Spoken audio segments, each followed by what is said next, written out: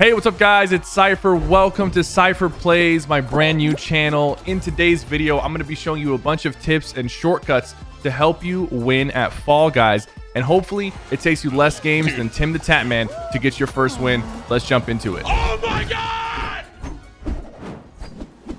Right off the start, we're going to talk about Slime Climb. And a lot of people try to jump on this first yellow platform, and you might want to go for that, but it's a bit risky with how many people jump for it. You can just jump on the blue platform instead. Now over here, there's a little bit of a shortcut. You don't have to go all the way around the ramp. You can just jump onto this platform. Now, once you're at the donut, make sure you stay all the way to the right. You can even jump onto the blue platform directly and get a head start on everybody else. Now, once you work your way across, you can jump right back around. It's a risky jump, but once you practice it enough, you will make it and you can get right onto the slime. You can jump up right here to get on top. Over here, I like to make my camera angle sideways. That way I have a good view of the donuts. And then on this part, as long as one of your feet is touching the green platform, the balls that are swinging around cannot hit you, and you'll be able to work your way to the finish line. Just make sure no other players try to grab you and push you off the platform. All right, guys, now we're moving on to Whirly Gig. This one is an easy level, but you can get caught in these windmills pretty easily if you're not careful. So right in the beginning, you want to lean towards the left side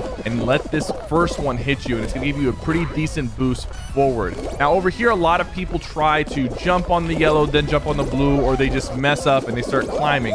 The speed boost is here for a reason. You can actually speed boost up this ramp and jump and dive directly onto the blue. And now over here, this windmill, you just want to make sure you time it right. You walk through. These other windmills are very easy. Just make sure you're timing your movement. If you have to stop for a quick second, like right here, you take a little bit of a stutter step to make sure this other windmill doesn't hit you. Now this part is very crucial because you can get this middle jump 100% of the time. All you have to do is go on the left side. Do not jump. At this point, you just want to dive, and you're going to slide underneath the windmill. It's not going to touch you at all. You'll be able to go right through this checkpoint. Now the final jump, it's a pretty easy jump, but if you want to be fancy with it, you can let the spinning wheel hit you on the left side, and it's going to push you straight forward. It might give you a little bit of a head start. Hopefully you guys learn a thing or two. Let's get to it. Okay, now we're jumping into tiptoe. This is one of my favorite ones. In the start, you just want to play it safe and stick with the pack. Let people do the guessing for you. What you want to do is you want to pay attention to the end 3 rows of blocks right before the finish line.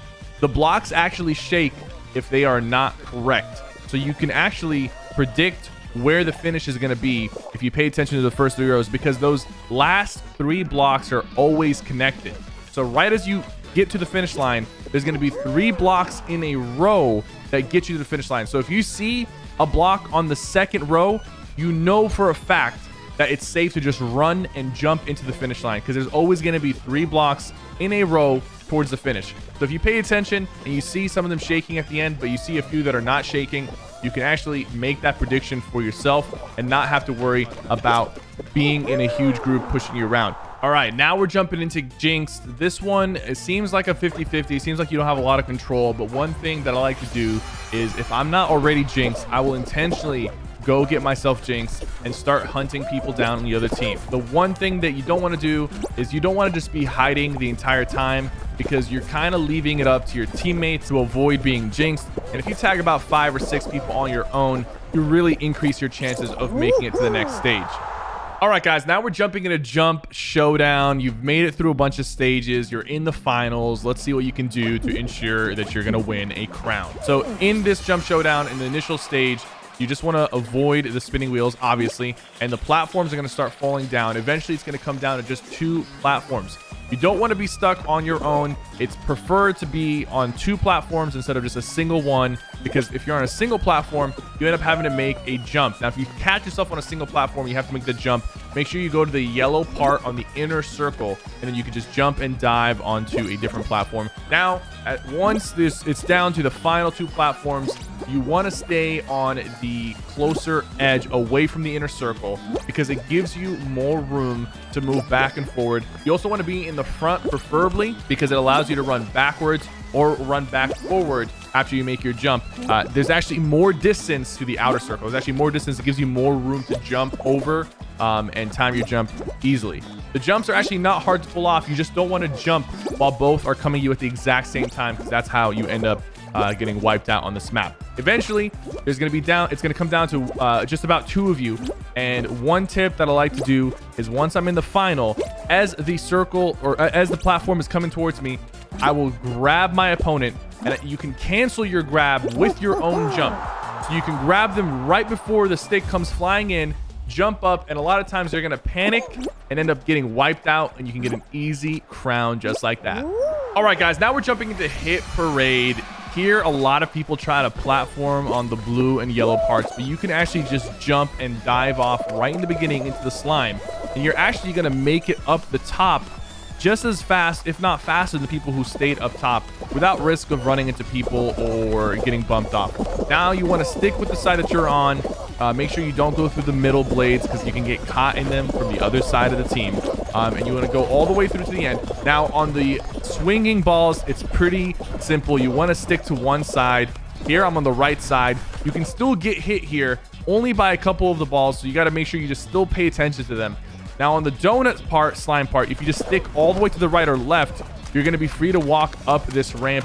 The donuts do not ever go all the way to the right or the left. You can run right up, an easy first place finish for you. Hopefully you learn a thing too about Hit Parade. If you guys are enjoying these tips and tricks, be sure to subscribe to this channel. This is a news channel, Sypher Plays, where I'm going to be posting a lot of Fall Guys content and other gameplay you guys will find out about very, very soon. All right, now we're going to be checking out Fruit Shoot. One thing you don't want to do in the very beginning is you don't want to jump off, lose your footing, and then just slide off the map.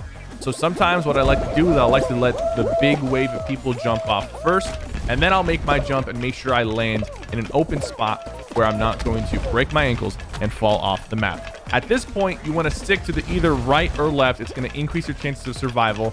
You can actually use the little pink platforms as checkpoints and as a shield. So if you see something coming towards you, you can duck right behind the pink platform. As long as you stay on the right side or left side, it decreases your chances of getting hit by a piece of fruit, and you can finish this and make it to the next stage. All right, now we're checking out Rollout. This one can seem pretty intimidating, but it's actually one of the easiest stages. As long as you stay in the middle, you don't make any jumps that are going to throw you off balance. Don't make any jumps at all. Walk back and forth between the platforms and try to avoid being in a large group. Anytime I've ever lost in this mode, it's because I've ran into somebody or they bumped me while I was making a cross from one color to the other. So as long as you make sure you're kind of isolated and you don't slide off the map and you don't make any jumps at all, this one can seem pretty weird at first. A lot is going on, but in reality, it's pretty simple and it's easy to make it to the next stage. All right, guys, now we're jumping into Perfect Match. This one is pretty easy unless you have terrible memory. And the first stage is just 2 different fruits. So just stand on one and memorize where another one is, and you should be able to make it through. On the second stage, we have 4 different fruits. And as long as you stand on one, you just got to remember where 3 other ones are and repeat them in your head over and over and over. Banana, cherry, grape, watermelon. And then, you know, you kind of know where they are and you go for them.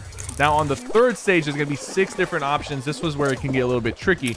But if you position yourself where you can see all the squares, you can kind of get a better picture of where they're at.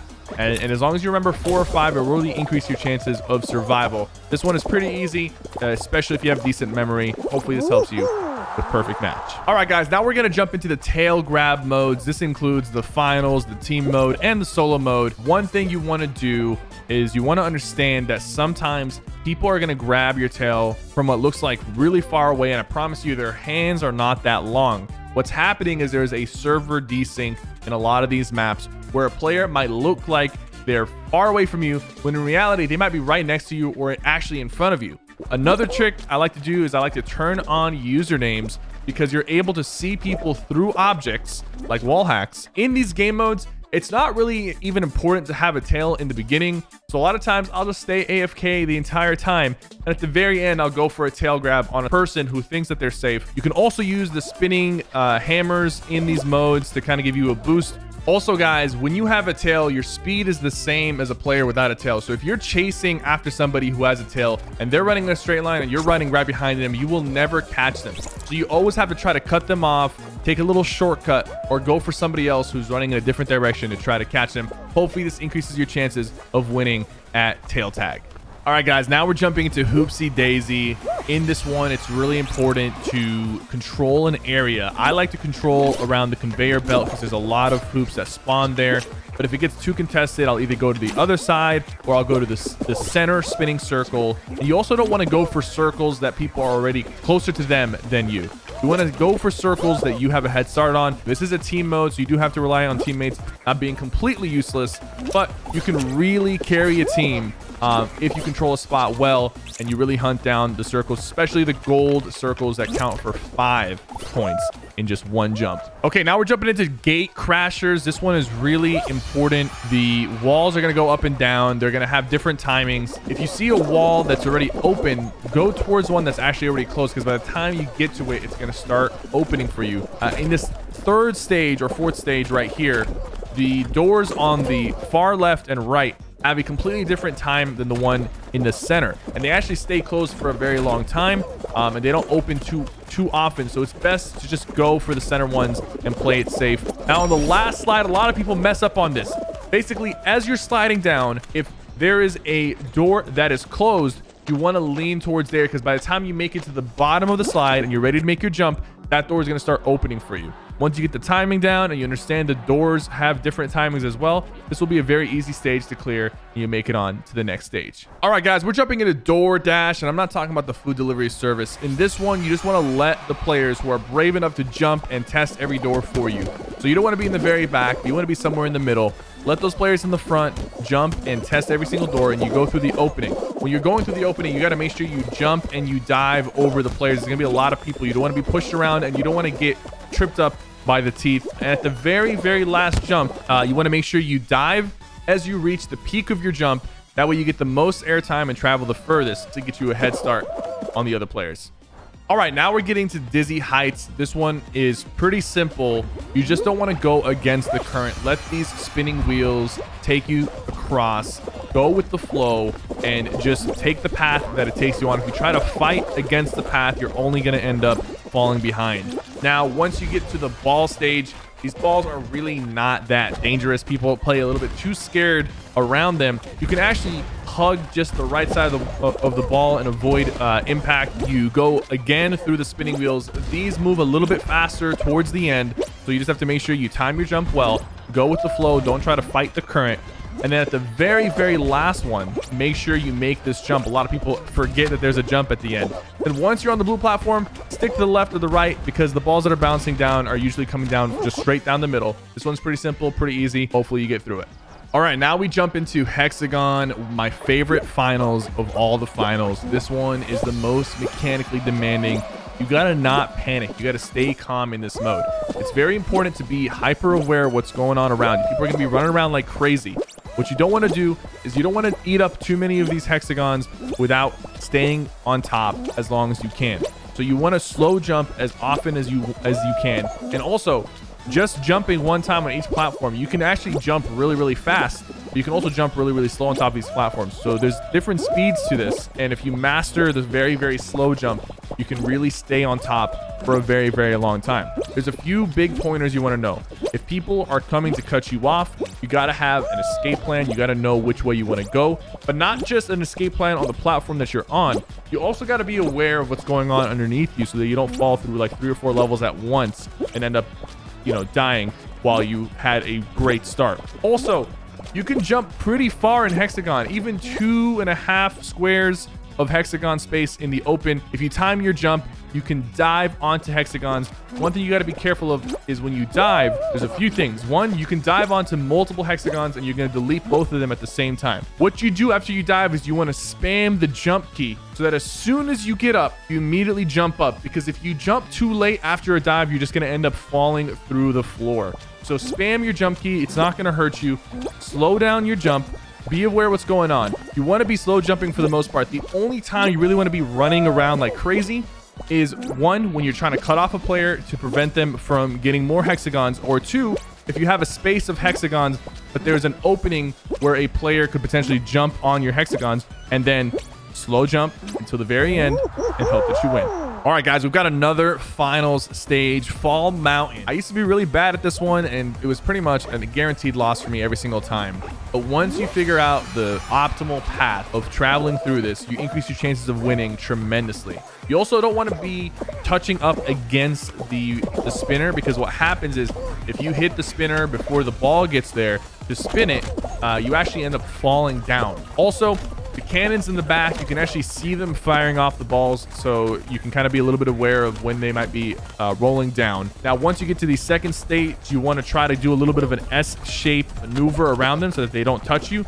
Go through the middle of the first spinners, and then on the last spinner, all you got to do is hug far left, and the spinner will not touch you at all. Now, at the very end, it's very important that when you jump, you don't dive, you jump and you grab the crown. You hit the grab button. One thing to remember, like I said, in the tail grab, there is desync in this game. So somebody who's in front of you might actually be right next to you, or somebody who's behind you might be in front of you. Do not lose hope on this mode. Keep moving, keep trying to follow the optimal path, and hopefully you get that crown. All right, guys, we're jumping into Seesaw. This map kind of shows us that our human intelligence, our collective human intelligence, is actually very, very low, because a lot of people don't understand how seesaws work, okay?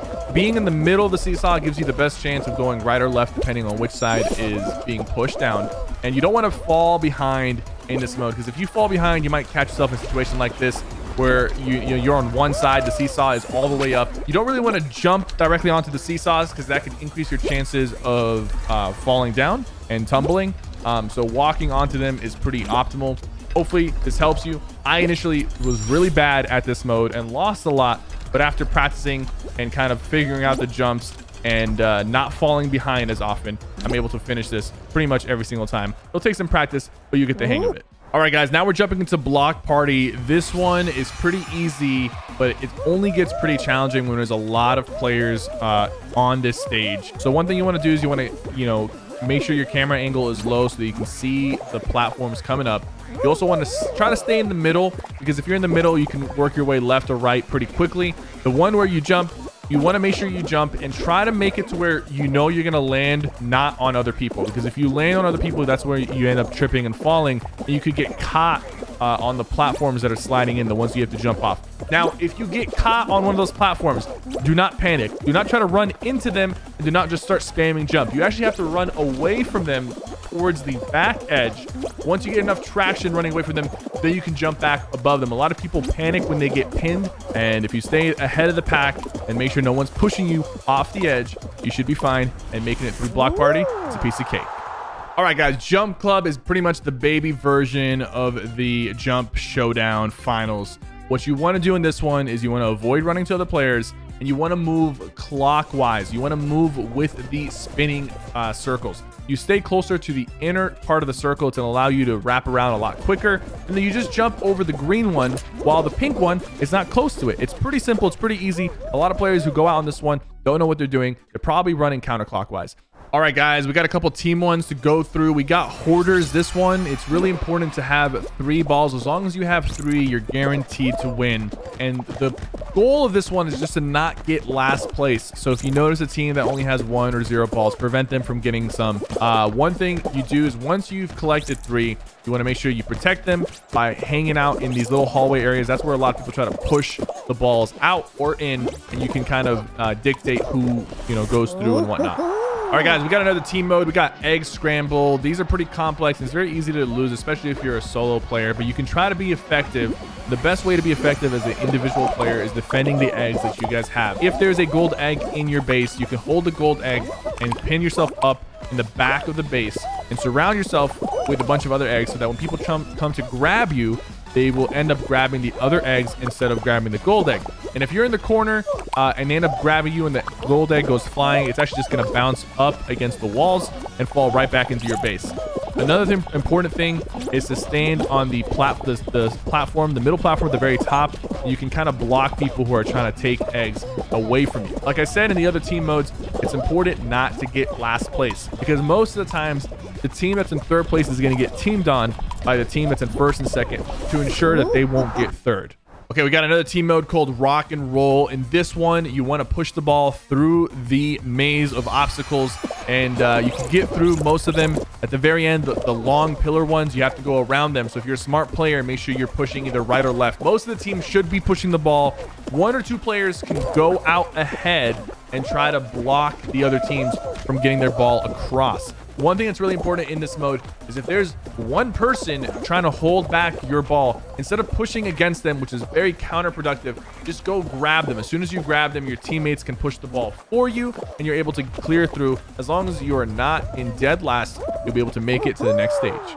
All right, guys, another team mode to finish this off. We got Fall Ball. In this one, you want to make sure that you start off on defense because you don't know what teammates you're playing with. They could be very good players. They could be awful players. After you get a feel for your teammates, you can start playing a little bit more offensively. And you want to make sure you time your jumps against your opponent's jump. So if someone's going to jump and hit the ball towards you, you want to time it to where you're just slightly jumping after they jump to head it back in their direction. Another quick tip is after you score, the ball is going to come back to the middle. If you time it, you can actually lob that middle ball all the way into their goal right from the start to farm up some easy points. Also, if you are losing in this mode, do not give up. There is a rare gold egg that spawns in this mode, and if you score that egg, it counts as 5 points. So always play to the end because you never know when that gold egg will spawn. Thank you guys for watching my Fall Guys tips, tricks, and shortcuts. Hopefully this helps you get your first crown or stack up as many crowns as you need. If you guys enjoyed this video, make sure you hit that like button and subscribe to this channel. This is a new channel. There's gonna be a lot of videos coming out. I'll have the second upload, third upload over here if you're watching this in the future. Thank you guys so much. I'll see you guys next time.